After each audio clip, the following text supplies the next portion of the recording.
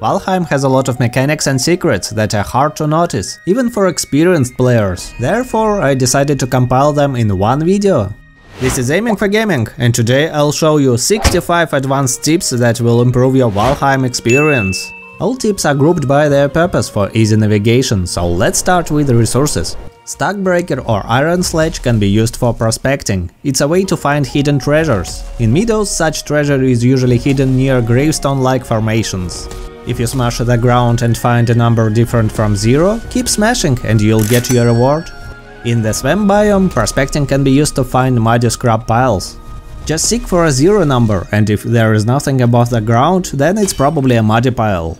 You can mine it using the simplest antler pickaxe and get to the Iron Age before even killing the Elder. It is also possible to find silver veins without wishbone using prospecting. A Stackbreaker attack will trigger a too hard message if a vein is nearby. It may take a while, but as a result you will get to the Silver Age before killing bone mass. Bosses and trolls can farm resources for you quickly, even resources you are not ready to harvest yet. You can place floors and attach ladders to trees with gog to collect it instead of watching how it falls down and sinks. Processing buildings continue to operate while you're skipping time sleeping.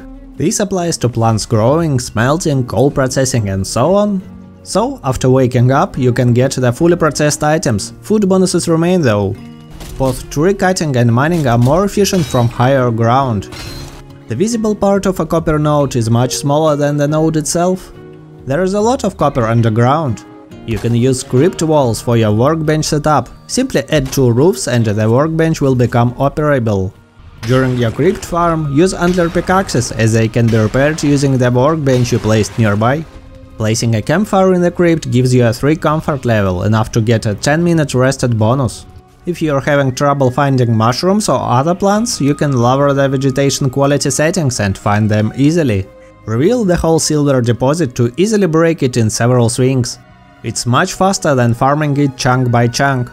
There are many birds around that can be killed for feathers. Simple wooden arrows cost only wood, so they are perfect for farming feathers that way. Surtling spawns in the swamp are a good way to obtain surtling cores, as the enemies are pretty weak and are killable using a bow or sword. Grey dwarf nests can be used as an infinite source of wood, stone and grey dwarf ice. Now let's talk about terrain tips. You can obtain previously unreachable items from the underwater areas near the shore by placing a workbench and rising the ground below it. The item will initially disappear and then respawn on top of the raised ground. You can even create natural walls using a hoe, which are indestructible. If you find yourself surrounded by enemies, placing a workbench and ascending to higher ground using a hoe can save your life. In some situations, trapping yourself inside the building allows you to safely shoot enemies as long as they are not big enough to destroy the building in 1 or 2 swings.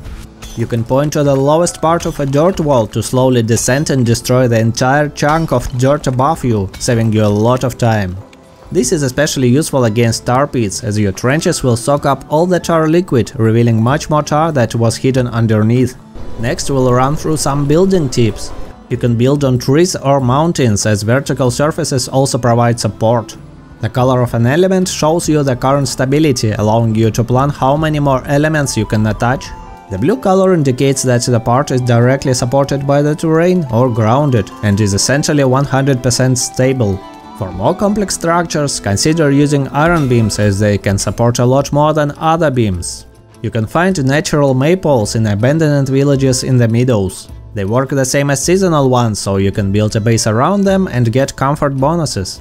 Having several furniture types that provide comfort in one room will give you a neat 25 minutes of rested bonus. There is no need to have all your furniture in one room for a comfort bonus. For example, your bedroom might be above the throne room and you will still reach it for a comfort bonus. Making a dedicated portal room will speed up your traveling and save you from renaming mistakes. Science will help you determine what is in the storage box or where the portal is leading to. You can place trophies near portals as an alternative to science. You can also sit to access lower parts of your buildings. By the way, clicking the like button on this video will show me that you enjoyed it. It's very important to me and motivates me to make more guides for you. Time to talk about battle tips. Serpents spawn not only at night but also during the rain. Kill serpents near the shore to get their scales and reduce your chances of sinking if you make a mistake. Stamina and healing potions work well in emergencies when you need to block something, run away or handle one more blow. Add gear would allow you to kill enemies in crypts without being attacked back. You can use fireplaces in burial chambers to get a rested bonus and also kill enemies, but don't place too many fires to avoid the smoking debuff. If you are surrounded by enemies in burial chambers, you can return to the entrance and stay safe. You can also hide behind pillars here to avoid being attacked by skeleton archers. Headgears are the easiest weapons for fights against multiple opponents. Jumping cancels Forsaken power usage if you accidentally press the activation button. Press R to quickly equip or unequip your weapon and shield. It might save your life as the shield reduces your movement speed, or make you ready for your fight faster. Sometimes it's a good idea to let enemies fight each other and kill those who remain. Now let's check out transporting tips. It is possible to traverse the mountains quickly by using occasional stones or a hoe as a pit stops to replenish your stamina. You can specify the amount of resources you want to split, which is useful when you only want enough resources for one portal or the maximum amount of allowed ores before becoming overweight. If you find a trader, he sells an item called Making Yard that increases your maximum weight limit by half from 300 to 450. Ships are the best way to transport ores for building or storing in one mega base, as they cannot be teleported. In other cases, it's simpler to build a temporary base where you can smelt ores and craft weapons and armor that can be teleported. It's much easier to use a cart to transport resources from deposits to your base or ship. A fully packed cart may be slow, but it's better than making 30 round trips. Using a cart in the mountains is also a great way to quickly descend while carrying silver or dragon eggs. To speed up transporting via cart, especially in swamps, use a hoe to create paths. Our next topic is taming. You can make a terrain cage using a pickaxe to trap wild animals such as logs and not worry about them destroying your base. An abyssal harpoon is an easy tool that can help you move the animals into the cage.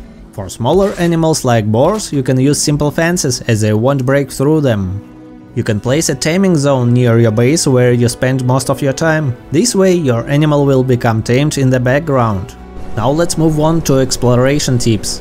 Always have enough resources to build a workbench and a portal during your travels. Place one portal in your base with a blank or unique name to automatically connect it with a fresh portal you make. You can collect barley and flax from fooling villages without fighting by using a array of effect attacks to collect them while running between their farming plots. Bring the materials necessary to build a ship to save time on round trips. All the materials needed for shipbuilding are teleportable. Repair your ship by placing a temporary workbench on the nearest shore. If you need more light in dark areas, the Dwerger circlet from the trader is just what you need, but keep in mind that it replaces your helmet. Finally, let's talk about farming tips. You don't need to wait for each plant to grow separately, just make a farm base and check it after your long-lasting journey. All plants will grow fully simultaneously. If you want more easy designs that do not rely on afterplanting, consider a square that perfectly fits 25 crops. Start with corners and always add a plant to the middle of each line until you place all 25. You can also collect crops faster by using an array of effect attacks of weapons such as edge gears or two-handed axes. And that's it for today. If you want to watch more guides, consider subscribing, as I have many on my channel and you won't miss any by doing so. I hope you have achieved what you were aiming for today. Thank you all for watching and see you later.